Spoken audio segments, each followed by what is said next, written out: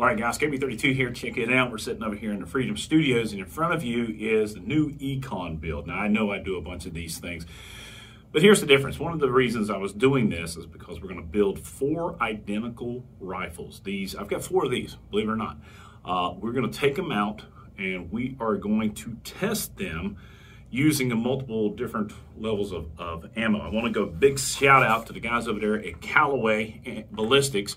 These guys right here are a new sponsor of the channel, and they sent me some ammo out to test, so we're going to go ahead and do that. But along with that, with these guys right here, this is 55 grain. We're going to go ahead and blast some IWI or IMI 62 grain green tips, and I've still got a bunch of these guys right here. These are the MagTech 77 grains. These are what I use a lot in competition. And the guys from Callaway Ballistics, I just told them, I said, listen, for specialized ammunition, 77 grain, a lot of competitors, a lot of people use those things. Now, what are we going to do? We're going to take this guy out.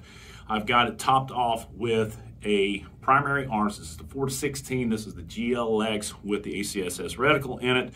I like that reticle because it does have the chevron. Good point. It's a great starting point to go ahead and test the accuracy. So we're going to level the scope on this rifle, and I'm just going to take it with the American Defense scope mount and take it from one rifle to the other. When we get it out there, we're going to do things like see what the difference is between the trigger pull between all these. All of them got the same lower parts kit, the CMMG lower parts kit.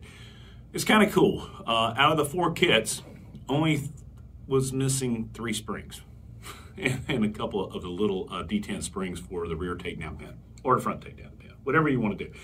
So real quickly, let's go over here, a parts list. We've got a Bravo B5 stock. Now, I bought the majority of these things from either Big Daddy Unlimited or Optics Planet. Got the stock from Big Daddy Unlimited, went ahead and it is using a Luth AR rear buffer tube spring and buffer kit. I will tell you this, and it's got the Delta or the base plate and the castle nut right here. I didn't stake any of these things, but I will tell you the anodizing on these are top notch. The bolt carrier is the nitride bolt carrier from the guys over there at Palmetto State Armory. When those things went on sale, I went ahead and I bought 4 of them with the idea that I was going to build 4 identical rifles. Now listen, a lot of people are like, man, I wish I had the money to do this, or I got more priorities things. I do too. I actually took over a year to put these parts together just from buys and here and there. So the bolt carrier groups are the nitride Palmetto State Armory. The charging handle is just some generic charging handle that is a Raptor knockoff I bought from the guys over at Classic Firearms. The upper receiver is from Optics Planet, KB32 TAC, for a 5% discount over there with those guys. Also, if y'all wait, I am getting a discount code from the guys over there at Callaway. They're going to send me that. As soon as we do that, I'll go ahead. I can't wait to see what these rounds do, because yes, we do still have that Proof Research barrel upper that we're putting together, and yeah, that thing's bad to the bone. The stripped upper receiver, this right here, is actually from Wilson Combat. Now, I got those on a deal a long time ago from the guys over there at Optics Planet. Anderson lower gun tech. These are great, economical handguards. I love them. Good barrel nut involved on those things. I'm a Yankee Hill fan, so we got all my gas blocks, unless it's an adjustable, which is either going to end up being a superlative, or I've got a really special deal that we got coming up that we're going to be doing reviews on here shortly. This thing's got a mid-length gas system in it. Now, I believe these are carbine. That's good. The barrels all came from Bear Creek Arsenal. I bought these. I think they were on sale for about $99 a piece. And I got the Yankee Hill. This is their Phantom Flash Suppressor, which I think for a duty rifle is probably the best. Nice thing is, I bought a bunch of UTG handguards, and they all came with the pick rails down below. So they're all these are going to get those pick rails. So all I got to do is take and well, I thought I could. I'm going to have to get a pliers. We'll go ahead and we're going to shoot from the bipod, using a rest on the back out at Mifflin County Sportsman Association, just to see what the accuracy is. And what the cool thing is let's take the same ammo so that we can do see if there's a difference between these rifles and how they were set up. We're also going to check the trigger pulls. This particular one, the trigger pull is exceptionally smooth on it.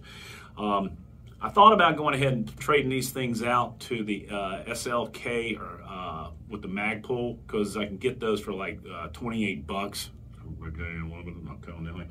But these do have the QD attachment points back here, and I do have a bunch of QD attachment points I can do, so I can go ahead and throw a sling on them if I need be. The idea is that I build rifles. That's what I do, man. I put these things together, build through a concept, try to figure out exactly what I want to do. And like I said, I've built some of the highest end stuff that I can put together, and this is an economic brand. I'm going to go ahead and put a parts list together. You're going to find it over there at kb32tac.com. Probably try to get that done this evening. We're going to take these guys out, and like I said, we're going to go ahead and put them side by side. 5-round shot groups with each one of these ammos. I'm not going to worry about breaking in the barrel or trying to get the copper equilibrium to build in, but in any case, this is going to be fun. The rifle as it is, how does it perform? Hell, if it even does perform.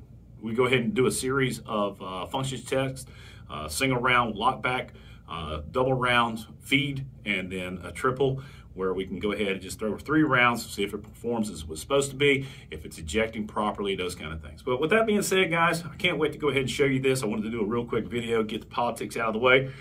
A lot of cool things going on. It looks like Chipman is going to the chipper. It's Good Boy 32. If you like the video, please give it a thumbs up. Subscribe and have already done so. Support red, white, and blue. God bless America. God bless those men, women in uniform, 24/7 for our freedom. Freedom is not free. Man, I can't wait to get this thing out and test it. Not bad. And it's not heavy either. Very nice. KB32, I'm out here. Y'all be good.